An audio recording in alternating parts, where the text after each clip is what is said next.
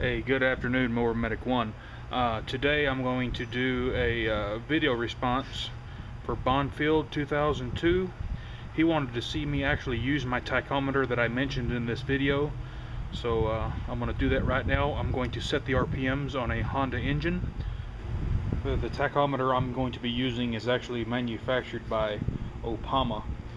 You can just go online and Google small engine tach and this one will come up.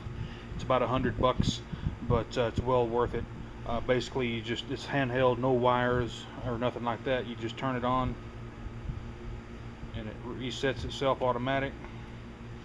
And what you do, when the engine's running, you just hold it close to the spark plug wire and it will read RPMs, and then you adjust it accordingly. We'll get it cranked up and we'll see where the RPMs are, and we'll set the RPMs to about 3,200.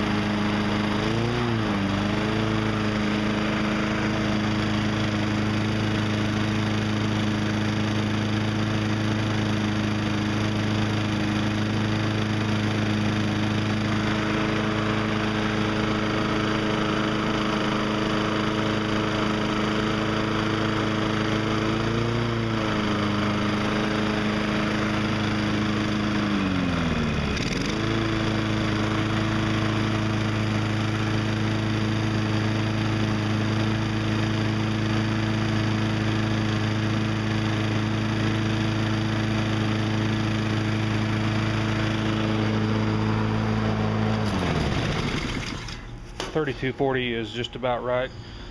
50 RPMs either way will be good, but this is just an inductance style tachometer, a pulse tachometer.